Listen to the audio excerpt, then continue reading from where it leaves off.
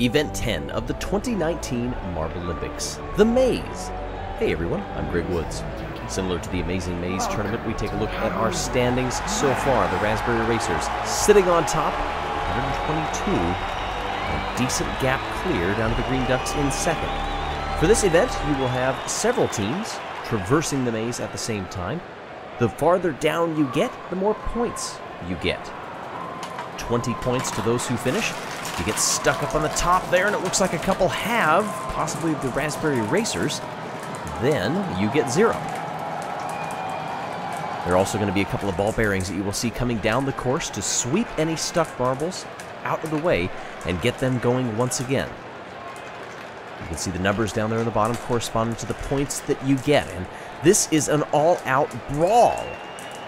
If you were expecting a lot of craziness in this event, I think you're going to get it. The Savage Speeders look to be setting themselves up to finish with 1 marble. Like I said, 4 teams per heat. And it all comes down to not necessarily who finishes first, but how many get down there in the end. So far, the Savage Speeders doing a pretty good job at that, and they look like they may actually get at least 3 of their marbles. One of them stalling up there in 14, now advances down into 15. These marbles can't see too much when they're in the maze, so they got to be careful. Taking their time, slow as can be. So the score, the way this is going to work, is going to be the combination of 5 of the marbles per team.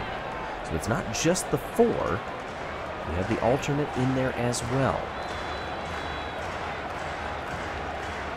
As you can see, Thunderbolts have one stuck in the 14. Balls of Chaos still working their way down. That was a ball bearing that just crashed on through into the 16. Can they get themselves down into the bottom for 20 full points?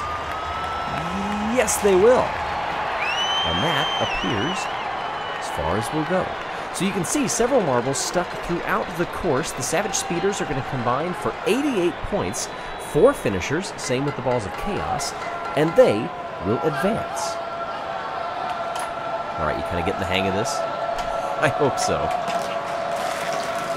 Down they come, and especially early on here, look at just the log jam that you get. It's a traffic jam, shouldering back and forth, nudging each other, pushing different marbles. It's kind of a free-for-all, and I think this is a good event because this late into the MarrbleLympics, there's a lot of pent-up frustration. And obviously, we don't want to encourage outright violence, but I can see this being therapeutic to some of these teams. Now, the O'Rangers are setting themselves up pretty well so far here. They've got 3 marbles past the 13 mark, looking to add another. One still stuck back in the 10, section 2. Down they come, Galactic. Looks like they've got a couple that are poised up there in the 9. And they aren't going anywhere fast. O'Rangers, they're going to have 1 non-finisher at least in the 10. As another one of theirs down at the bottom in 16. Can it find its way down into that bottom chute? Yes. Looks like we're going to have a lot more non-finishers in this heat than in the first. But with 3 finishers for the O'Rangers, make that 4 actually. That's going to be a 90-point haul. Domination even over the second place Mellow Yellow. The Wisps, the Green Ducks, the Oceanics, and the Jungle Jumpers. Ball bearing releases them and down they come. Looks like everybody got out of the starting platform at least. And look at this, a huge line. The ball bearing nudges a couple of them away. Otherwise, you would have had 5 or 6 marbles stuck up at the top. Now there's a trio back in the 4 section. Look at that blue off to the left side of the screen. 3 marbles stuck side by side by side. And then you got 4 down there. It's almost a dead end against that Hubelino block. Very interesting, the strategy on this one to decide how quickly do you want to get going, knowing that one simple nudge in the wrong direction, if you carry too much momentum, could push you down a dead end and get you caught somewhere up the course. How carefully do you weave your way? And look at this. 3 marbles. That's it. 2 Green Ducks and 1 Oceanic. The rest, 0.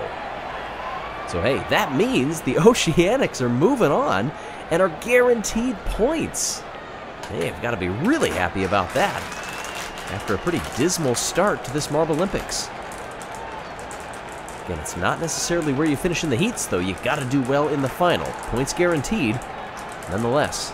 Hazers, they are organizing a pretty good launch down there. Look at all of the Hazers down in the bottom part of this course.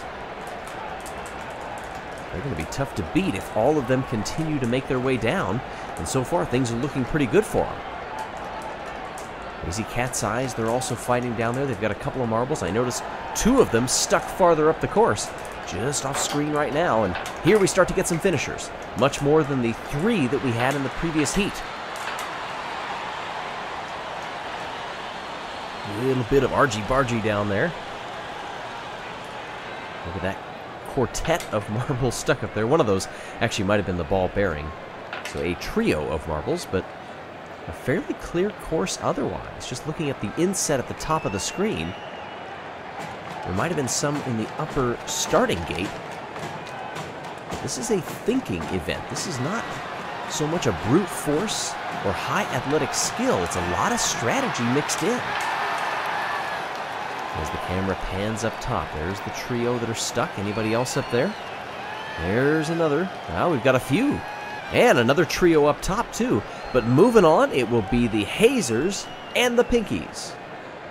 Chocolatiers and Crazy Cat's Eyes, they will go no further. As you can see, the relegated from 9th through 15th. A tie for 15th, in case you're wondering why there weren't 16, of course. Well, hey, on a lighter note, don't forget to be awesome. Go to our web shop. You can purchase t-shirts, hoodies, and team decals. New items will be added soon. A little bit of a disappointment for the Crazy Cat's Eyes, I might say, up there in 5th in the MarrbleLympics standings. Mellow Yellow, the Pinkies, the Green Ducks, and the Savage Speeders. All of those are in the top part of the standings, except for the Pinkies. They sit dead last in the MarrbleLympics standings. They are tied with the Oceanics, but that tie will be broken, depending on where they finish here. Savage Speeders working on that high line. And a lot of marbles caught higher up on the course. I don't know that we're going to get a ton of finishers on this one. Looks like the Pinkies and the Savage Speeders, they're getting right down there to the end. Can either of them get through that gate? There go the Pinkies and the Savage Speeders. They're being brought up back behind. Green Ducks navigating their way around. Mellow Yellow. Looks like they're going to get a finisher. And that stalls the Green Ducks down in that 16 range. These last 2 marbles, they're both going to opt for the high line so they don't dislodge it. That keeps their points haul a little bit safer. Smart decisions there. And it's the Pinkies and the Savage Speeders tied at 46 that will advance past semifinal A. Perhaps that one little nudge making all the difference. Semifinal B. Rangers, Oceanics, Balls of Chaos, and the Hazers. Can the Oceanics continue their climb out of the bottom of the standings? They got to get through that logjam up top. Half a dozen marbles already stalled up there. What can the ball bearing dislodge? Maybe one of the Hazers at most. Another one of the ball bearings released. Rangers down there toward the bottom. Now a good run by the Hazers. They've got 2 past the 12 mark. Oceanics trying to close that up as well. It's taken them a little longer on the upper end of this course, but the good thing is most of them are still in motion. One of the O-Rangers stuck up there in the blue 4 section, and now another one caught up behind that ramp in number 8. Looks like that's going to claim 3 marbles just in that one part alone, and are we going to get another logjam? No, a little nudge there. Thank goodness, gets everybody going again, well, briefly. One of those is a ball bearing, of course. The other benefactor is an O-Ranger. Down here on the bottom of the course, we've got a good handful of finishers so far. Oceanics, they might get 3 out of this. And from what I see, that's going to tie them. That should be O-Rangers. All right, they've got another one. Unless it gets stuck here. Oh, and it will get stuck. Ball bearing not going to be of any help. The O-Rangers 1 part short. They stop in the 16, so what does the math work out to? The Oceanics are moving on, along with the Hazers. First time this season, the Oceanics will be in a final. Balls of Chaos, O-Rangers, they fall short.